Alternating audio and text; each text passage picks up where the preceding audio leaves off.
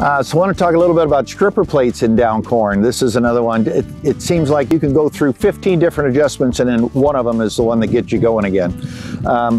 So I run them a little bit wider in down corn, maybe 1 3/8 down here at the bottom and 1.5 inches at the top, because we're trying to get that material into the row unit. We're trying to reduce the amount of energy that it takes to force feed back into that row unit.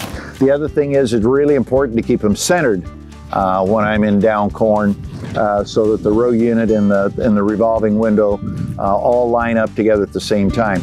The other thing I want to talk a little bit about is in down corn you're going to get some where the ear comes in and it takes some of the kernels off, and then the ear will want to wedge into the row unit, and then it just stops and all the stalks start piling up in front of it.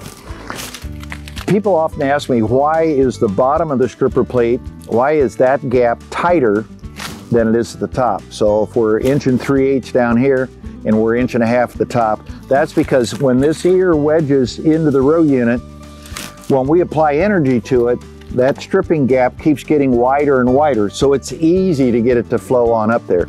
If you have one row unit on your corn head that constantly keeps plugging with an ear in it, chances are it means that the bottom is wider, so it's open like this, and the ears just start plugging in that taper, and they've got to be inverted. They got to be tight at the bottom, wide at the top.